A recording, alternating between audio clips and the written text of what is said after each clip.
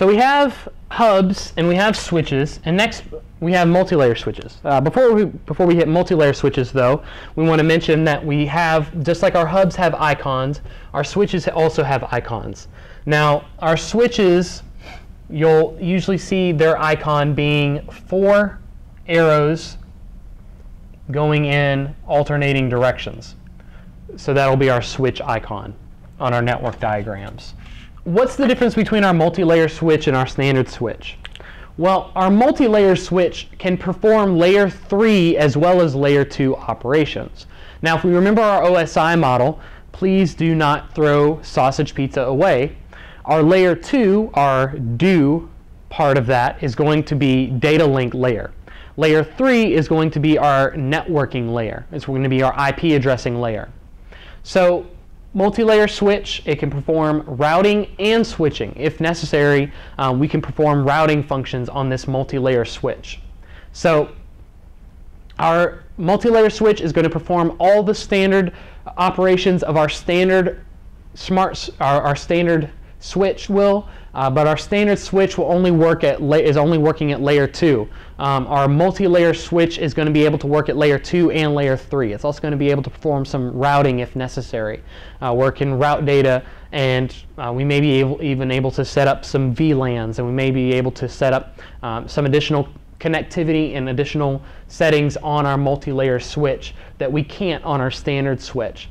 So our multi-layer, if you hear a multi-layer switch, or sometimes you may hear someone referring to a layer 3 switch or a layer 2 and layer 3 switch, they're referring to this multi-layer switch. And when they're referring to this multi-layer switch, they're referring to a switch that can perform additional functions other than just sending data to devices on the same network, but may also be able to actually send data and recognize and look at the IP addresses of packets and look at the IP header information of packets and route that data if necessary. Lastly, over here we have our bridges, and our bridges are going to connect network segments. Now, what do we mean by that? Well, let's imagine we have a big network. See if we can make it some more space here.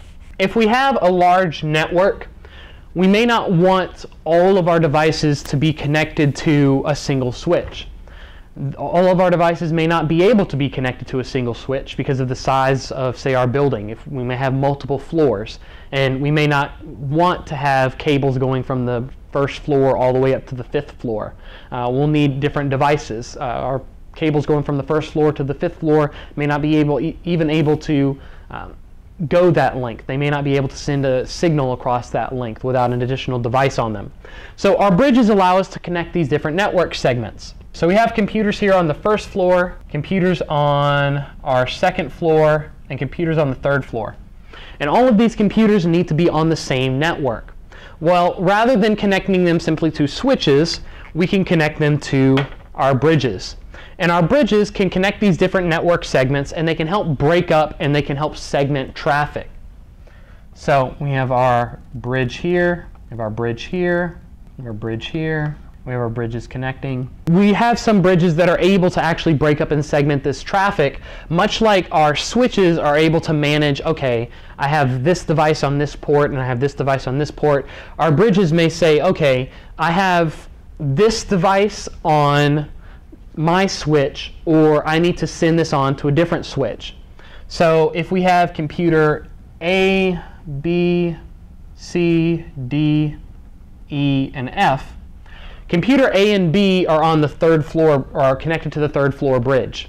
So if computer A is trying to send a packet to computer B, then it doesn't need to have that packet propagated through all of the other bridges.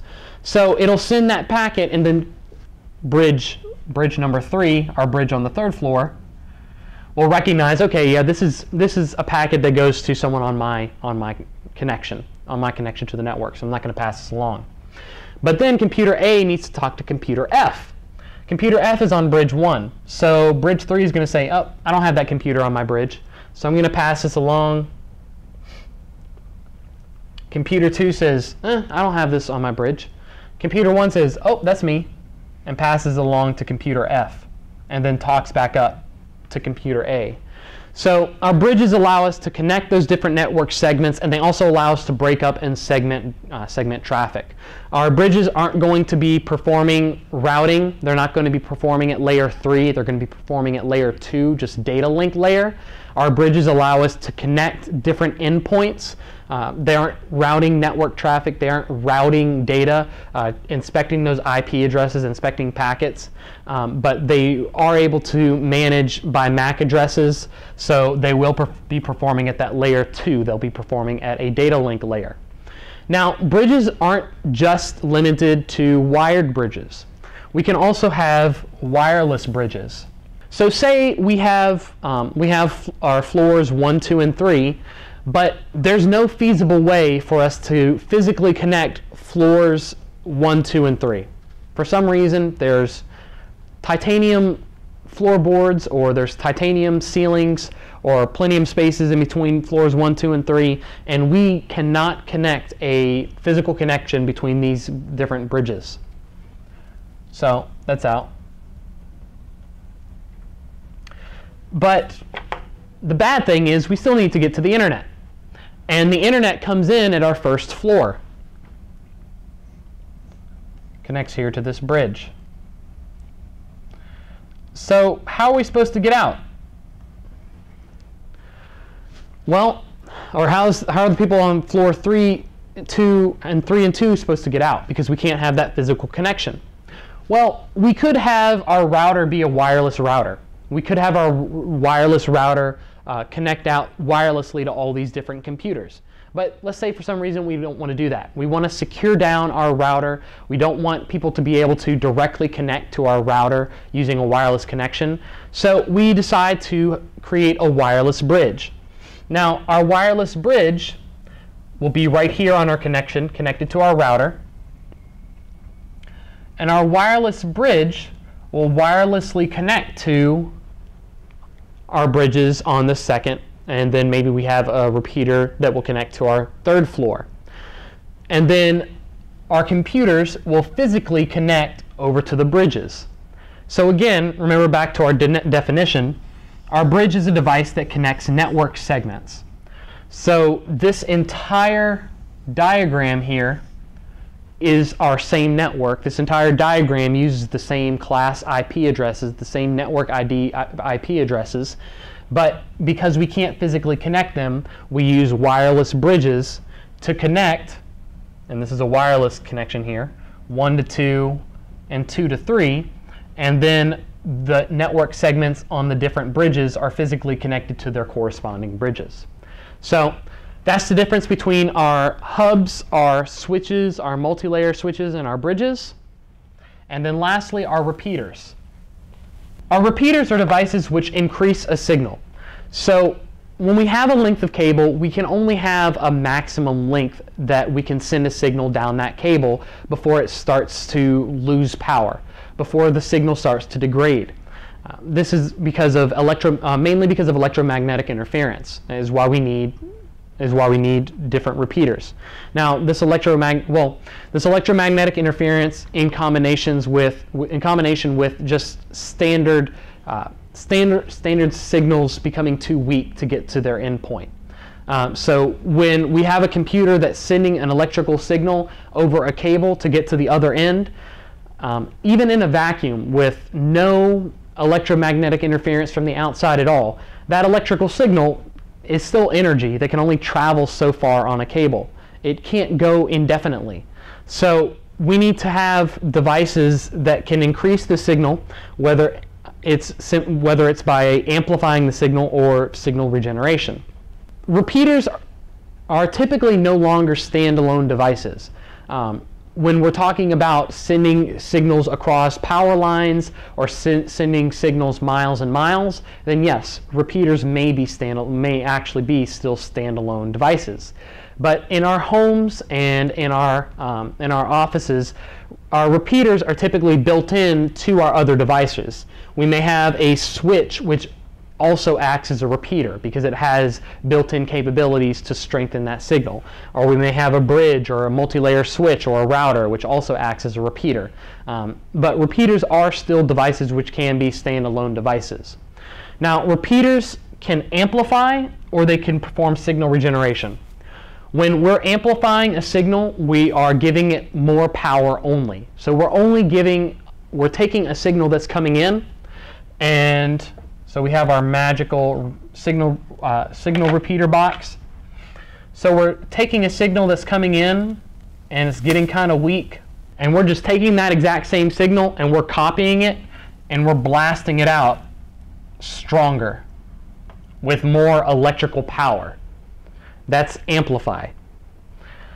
Our signal regeneration actually cleans up that signal. So we have a signal that's coming in and is not only weak, but has had some electromagnetic interference with it. The signal isn't quite right. There may be some deformities in it and could result in corrupted data being transferred if it were to go on without this repeater. So this repeater is going to take our weak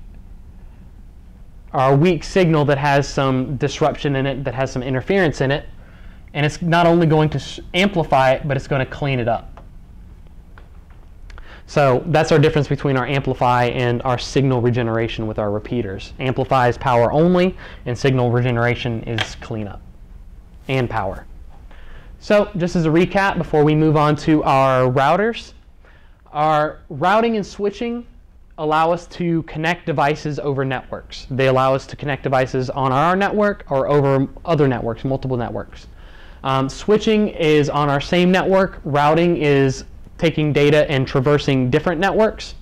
Our major devices are going to be our hubs, which are devices which receive data and send to all connected devices except the one that sent it to it. Our switches, which are like smart hubs. Remember, hubs are dumb, switches are smart. Smart hubs are switches which actually can track MAC addresses to ports and send only to the intended party.